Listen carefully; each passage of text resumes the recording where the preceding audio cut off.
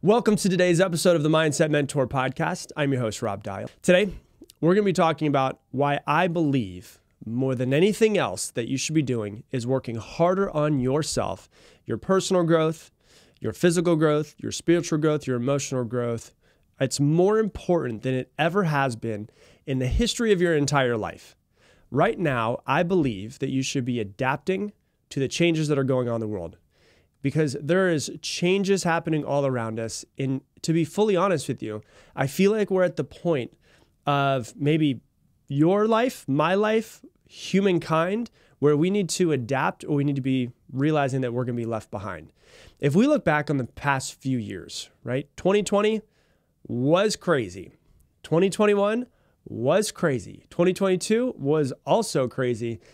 And 2023 seems like it's going to be crazy as well. So if you're wanting to go back to the way that it was, go back to pre-COVID and pre-2020, back to 2019 where everything was all peachy, you might be waiting forever.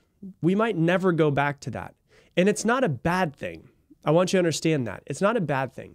Things change, and things are supposed to change. The only constant in this world is change.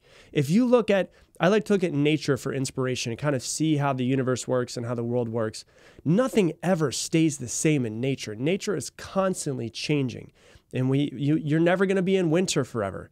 You're never going to be in spring forever. You're never going to be in summer forever. You're never going to be in fall forever. Like, I live in Austin, Texas, and if you don't know, it has been so ridiculously hot for like the past 3 months. And it's so hot that like I don't even really go outside when the sun is up. It's that hot. And it's easy to look at it and be like, oh my God, this is terrible. This sucks. I don't want to go outside. I'm literally sweating as soon as I walk outside whenever the sun is up. My car is hot. Everything's hot. And it's easy to look and think, oh my gosh, it's going to be this way forever. But it's not going to, because every single few months, we go through some cycle of change. The world goes through some cycle of change. And I believe that right now, humankind is going through a cycle of change. And I don't think that it's something to be afraid of. I think that a lot of people are very afraid right now because it's just changing. You know, I'll be honest with you, there's a lot of stuff that's really messed up with our society. Maybe we need some change. Maybe the change that's going to be coming is for the better. And so for me, I don't think that right now is the best time to be just sitting back and just seeing what happens. I think that it's time to step up to the plate for all of us, to embrace the new normal that we're moving into, and not to resist the change, but to embrace it. I was watching, I don't know if you ever go onto YouTube and you click on one thing on YouTube and then all you do is get served the same thing over and over again on YouTube. It's like the algorithm immediately hits you. I had something on YouTube that popped up, and it was somebody talking about a near-death experience, and it was so intriguing, and I watched it. And then what happened, the next day I got onto YouTube, and all my YouTube was just full of all these other stories of near-death experiences. So I've been watching them because they're just so interesting, of like people who have died, been pronounced dead, and then come back to life, and what they experienced in that time. And I would recommend watching them. They're pretty interesting. But one of the guys was literally dead for 45 minutes. He was he was dead. They put him into a body bag. They put him into the back of a ambulance. And then the guy who was in the ambulance was like, let me just check one more time and see if he has a heartbeat. And he had just one beat that came through, and he's like, oh my God, this guy might not be fully dead. And they brought him back to life, and he was talking about all of his experiences. And one of the things that a lady said when I was watching it this morning was, when you go into, whatever you believe, but she said when she went into the spiritual realm, whatever happens after you die, she said there is no good or bad. There's no yes or no. There's none of that. What it is it's either growth or no growth. Good would be growing, constantly evolving. Bad would be trying to be the same over and over again. And she was saying our experience here on earth is to grow, is to improve ourselves and to try to get better and become the best we could possibly be and help other people in that process. And so the thing that I recommend to you is to embrace the new normal, embrace that this is the cycle that we're currently in. We're switching from one season to another season. We can't go, oh my God, I want it to be summer forever. No, because fall's got to come. And so now's the time for you to really be proactive. And humans just don't like change. I've been coaching people for 17 years now. And the one thing that I find is that everybody wants change, but everybody wants change, but very few people want to change. And you have to be one of the people who says, you know what? I see what the world's going through. I see what's happening. I see all of the stuff. And this is a challenge for me to step up to the plate for me to become better. And the reason why humans don't like change is because change is very unknown. We don't know. We know what the situation is in. We know what our comfort zone feels like. We know that we're safe in this little tiny comfort zone that we're in. But there's a part of you, if you're listening to this podcast, that wants to grow, that wants to be different. But there's also another part of you that's saying, hey, no, it's dangerous out there. Don't change. Don't go into the unknown. Because change is unknown. And therefore, the unknown is a threat to the human brain. It's a threat to the human brain because if you think back 100,000 years ago to our ancestors, the unknown usually meant pain or death attached to it, possibly. If you didn't know what was coming up in the forest, you had to be on guard at all points in time because there might be something that was ready to attack you. That was 100,000 years ago. But unknown in 2023 is usually not going to kill you. It's just a little bit scary because we don't know exactly what it is. So as long as you know that there's always going to be a part of you that wants to grow, there's always going to be a part of you that wants to change, that wants to improve, that wants to get better, but there's also always going to be a part of you that's afraid. There's always going to be a part of you that doesn't want to get outside of your comfort zone. It wants to stay inside of your cave because inside of your cave, you're safe and nothing's going to attack you. But in 2023, nothing's going to attack you. Nothing's going to kill you. Nothing's going to come out and kill you if you're just trying to grow your business or grow yourself or become better. And with all of the changes that are happening and so many industries that are changing completely, this isn't the first time this has happened. Industries have changed over and over again. And the biggest industries in the world are the biggest industries in the world, and then they collapse because things change. Like if you think back to like the railroads, right? Railroads used to be the main form of transportation for people. Actually, before then was probably horses, and before then was probably walking around on your feet. So horses were probably the main form of transportation for a while. And then what happened? Oh yeah, trains came along and the railroads came along. And I bet you that the horsing industry suffered from that. And then what happened? Cars came along. And what happened? The railroad industry was crushed. And then what happened? Planes came along. And the railroad industry was crushed more. And now people don't ride horses and they don't ride trains as much as they used to. Industries change. Things change all the time. The only constant is change. Like if you think back to people used to use VCRs. If you use a VCR now in 2023, it's like, what's going on? What year are we? But VCRs were a huge industry at one point in time. And then what happened? DVDs came out and DVDs became a huge industry. And I don't know about you, but I still have some friends that have like 1,000 DVDs in their house and they don't get to watch any of them. Why? Because now streaming is here. So things change. And what happens in that when industries change is jobs are lost. Industries collapse when that happens. But with new industries become new jobs and new jobs were created. And so when people say like AI is going to destroy the world and AI is going to destroy all these jobs, it's going to destroy jobs as any industry change does. But with that will be new jobs that opened up. There used to be radios that people used to listen to all the time. I haven't listened to the radio in like 10 years since I first downloaded Spotify. Now I just listen to Spotify. People used to have records and then they had 8 tracks and then they had CDs and then they went to streaming. It's just what happened. And that's always what happens, is that there's always some sort of change. And now so many people are like, oh my God, AI is here. This is terrible. The world's going to collapse. Robots are going to take over the world and kill us all. All right. I don't think that's going to happen. But AI is here and it's not going anywhere. And so AI is coming quick and it's coming really, really quick. And so for us, we need to look at it and say, okay, if I'm fast forwarding in the next couple of years, I'm seeing how much things are changing. How can I adapt myself? You know, I don't think robots are going to come and take over the world, but they will make things a lot more efficient. So what can you do now to make yourself more valuable is really what we need to start asking ourselves. What can you do now to make yourself a more valuable person in your family, to make yourself a more valuable person in the world, in your industry, switching industry to make yourself valuable? What it comes down to is as we learn, as we grow, we become more valuable.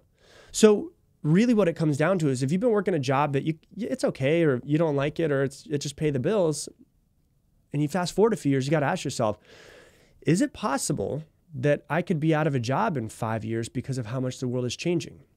And if it is, what's a valuable skill set that you can learn right now? Not to wait until you get to that point, but how can I make myself more valuable right now? If you're going to work for someone else, how can you make yourself unfireable? I don't know if that's a word, maybe I just made it up, but how can you make yourself unfireable? Where if there were layoffs in your job, they say, okay, well, we got to get rid of these people, but yeah, she definitely needs to stay because she's a valuable team member.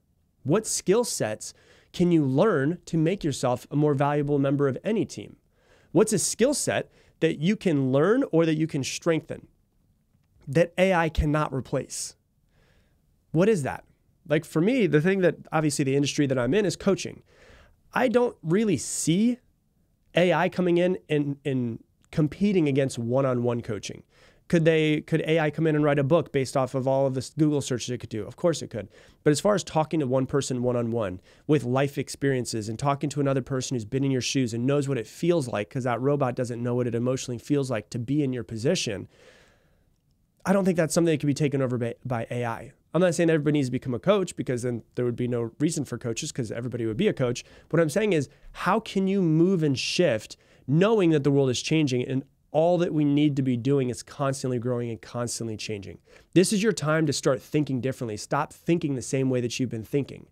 More than ever, you have to double down on what's different. What do you love to do? What is it that you've just been sitting back and what's that dream you've been thinking about for years, but you've been like, yeah, but I've got a family, I've got bills to pay. I'm not saying that you're going to be out of a job in the next 3 months, but what I'm saying is if I'm looking in the future, and I'm always trying to look in the future and say, what's coming up next? What's the world going to be like in 2 years? What's the world going to be like in 5 years?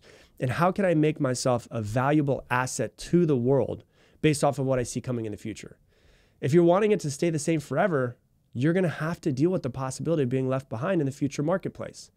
And so there's a lot of things that we can do. What are those things we could do? I recommend hiring mentors. If you're saying, okay, here's a valuable skill set that I want to learn, can you hire a mentor to come in and do that? To teach you so that you can, you can fully 100%, if you want to, go and make all of the mistakes and figure it out over the next 5 years. Or you could hire somebody who's already really good in whatever industry you want, that you're in or that you want to be in, and say, hey, can I just pay you to teach me? Can you just teach me how to get to where you are? I want to pay you to teach me how to not make the mistakes you made so I can be where you are. And instead of 10 years, I want to be there in 2 years. So hire mentors, go to conferences, meet people who are around the industry that you want to move into or the industry that you want to improve in. The real point is get better. I have a sign that's on my desk and it says, be better. That's it. Doesn't say anything else. Be better. Because I'm trying to constantly remind myself, just be better today. When I go to bed tonight, I want to be better than I was when I woke up. And if you look at college is a really great example of things changing. I don't believe that paying into a system that puts you into debt that you can't pay off is going to live past my lifetime. I really don't. The internet is making most degrees obsolete. Now, there's still going to be doctors and lawyers and architects and all of that are still be needed. Absolutely, 100%. But there's many jobs that the internet is making pretty obsolete. Like when I went to school, before I dropped out, I was a business major. You could learn to be a business person or from going to school and learning from somebody, or you could just go out and start a business. You could go and actually hire a mentor of somebody who's running a business and you could see what they do and learn from them and get better. And so I really don't believe that, I hope I live to 100 years old, that when I live to 100 years old, which is, 63 years from now, I don't believe that college is really going to be what it is now and what it has been in the past. And that's just an example of things changing, and that's fine. It's always fine. Things should always change, and we should try to embrace as much as possible. College used to be necessary for financial success.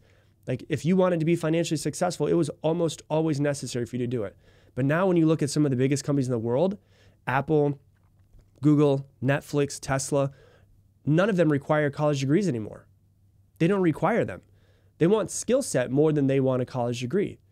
The average college is about $20,000 per year. So then I start thinking to myself, okay, if I was 18 years old and I had $20,000 that I could spend into my education, I could go do that and go to a school and they could teach it to me.